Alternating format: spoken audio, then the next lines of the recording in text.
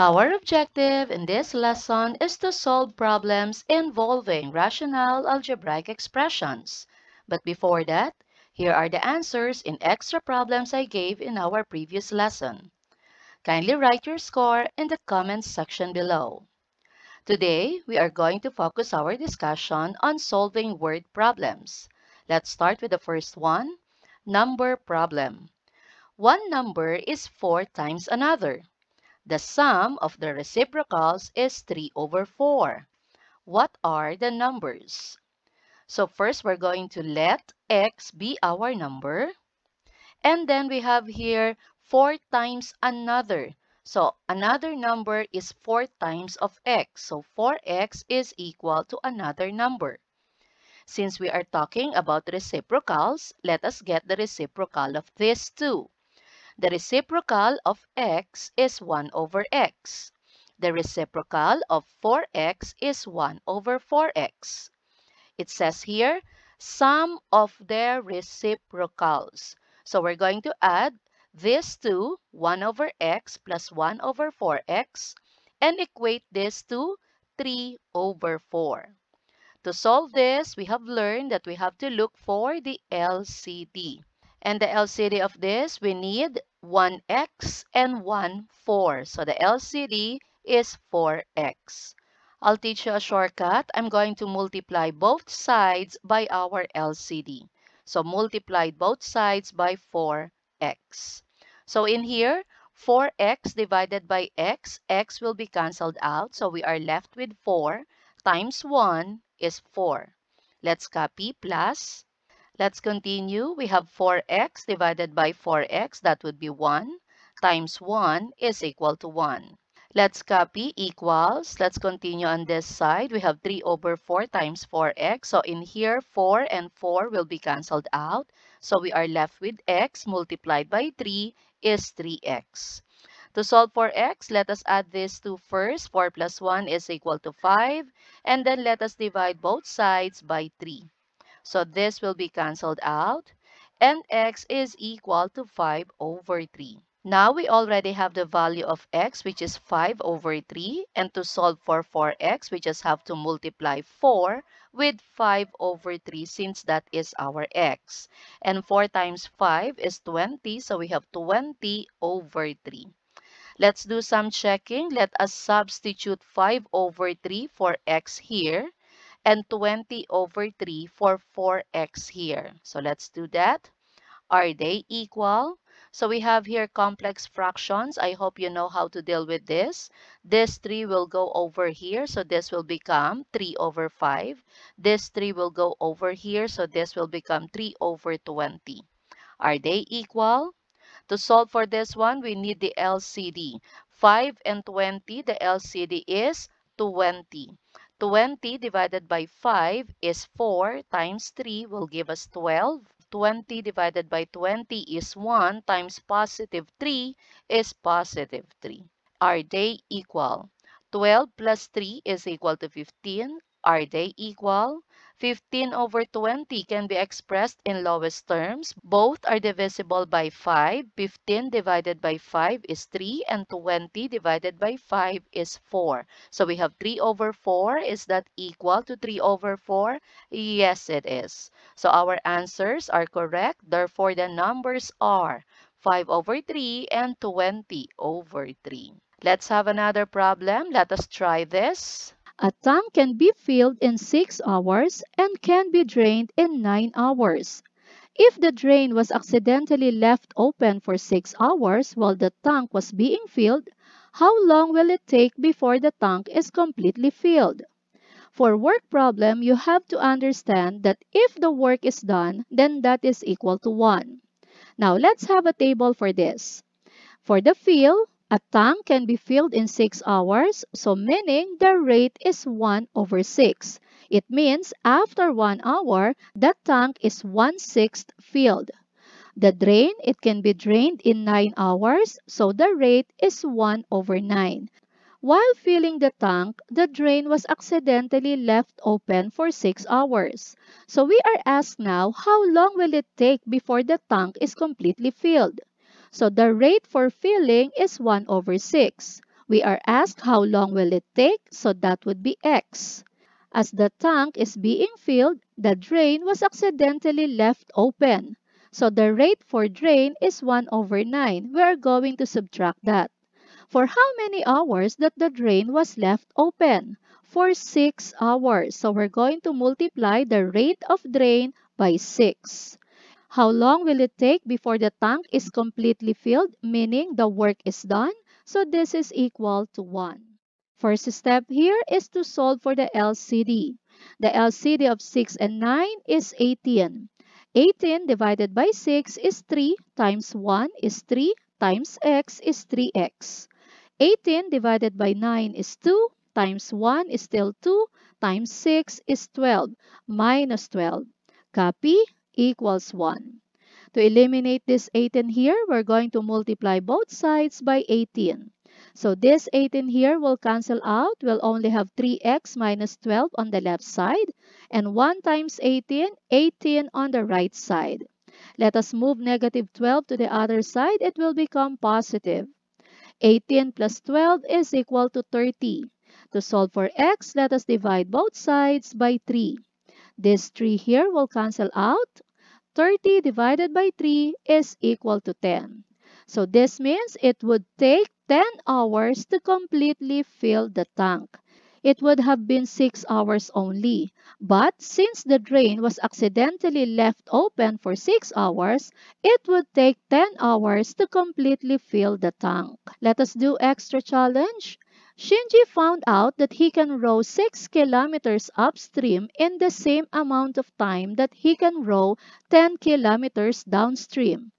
If the current of the water is 3 kilometers per hour, find Shinji's speed in still water.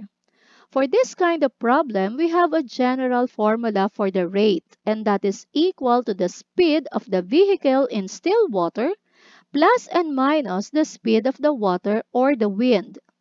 Let us let x be the speed in still water and let c be the speed of the current. You are actually dealing with three speeds in this problem. The speed in still water, the speed if you are going against the current, and the speed if you are going with the current. So let's have a table. Upstream and downstream, distance, rate, and time. The distance for upstream is given and that is 6 kilometers. For downstream, that is 10 kilometers. Now, for the rate, again, that would be the speed of the vehicle in still water, and that is what we are asked in this problem. So this will be x plus or minus the speed of the water or wind. The speed of the water or the current of the water is 3 kilometers per hour.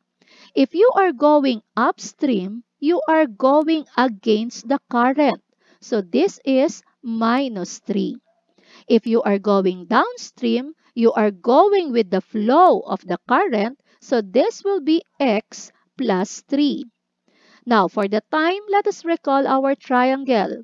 If we want t, let's cover t, and that would be equal to distance divided by r.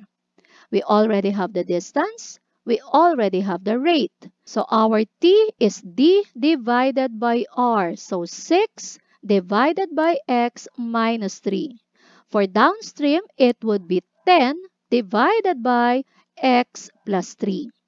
It says here, same amount of time. So the time is spent going upstream is equal to the time is spent going downstream. Let's do a little shortcut here. Let us do cross multiplication. 6 times x plus 3 is equal to 10 times x minus 3. 6 times x is 6x. 6 times 3 is 18. 10 times x is 10x. 10 times negative 3 is minus 30. Let us combine like terms. Let us copy 18 here. Let us move negative 30 together with this constant. It will become plus 30. Let us copy 10x. Let us move 6x to this side. It will become minus 6x. 18 plus 30 is 48. 10x minus 6x is equal to 4x. To solve for x, let us divide both sides by 4. So this 4 here will cancel out. 48 divided by 4 is equal to 12. This means Shinji's speed in still water is 12 kilometers per hour. Let us check if this is 12. So 12 minus 3 is 9. 6 divided by 9 in lowest term is 2/3.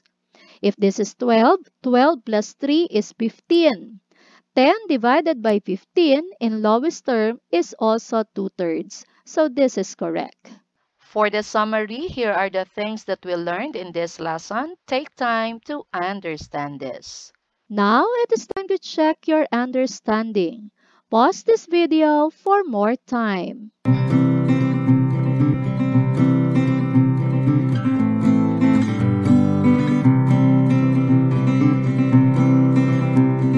Let us answer. So this is from ECE board exam of April 1999.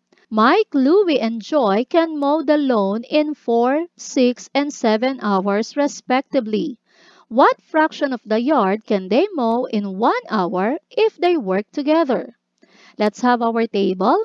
Mike can mow the lawn in 4 hours, so his rate is 1/4. Louis can mow the lawn in 6 hours, so his rate is 1/6.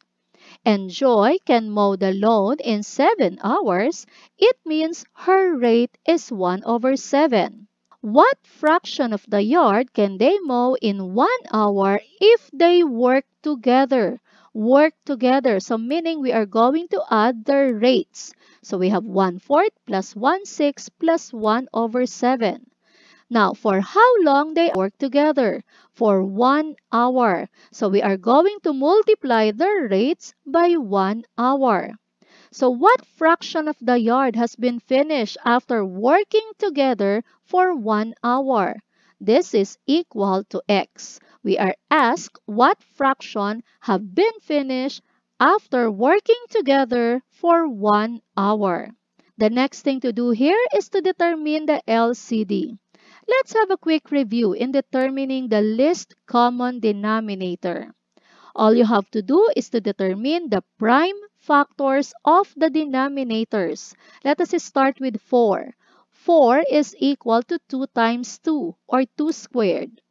6 is equal to 2 times 3. 7 is equal to 7 times 1. Afterwards, you're going to choose the prime factors having the highest exponent. Let us have 2. So here we have 2 squared. Here we have 2 to the first power.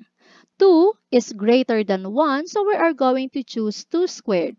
Now for 3, we only have 1 3, so we're going to choose this. Same thing with 7. There are no other 7 here, so we're going to choose 7. 1, it doesn't matter. It will not affect our LCD. So again, we choose 2 squared, 3, and 7. We are going to multiply those. 2 squared is 4 times 3 is 12 times 7 is 84. So our LCD is 84. 84 divided by 4 is 21 times 1 is still 21. 84 divided by 6 is 14 times 1 is still 14. 84 divided by 7 is 12 times 1 is still 12. Copy equals x. 21 plus 14 is 35. 35 plus 12 is 47. So 47 divided by 84. So if Mike, Louie, and Joy work together for 1 hour, they can finish 47/84 of the loan. To give you an idea, let us convert this into decimal. This is 0.56 or 56%. So after working together for 1 hour, they have finished 56% of the loan. Gets? Here are some extra problems for you to work on to master this lesson. Watch out for my next video lesson where I reveal the answers. Our next lesson is rectangular coordinate system.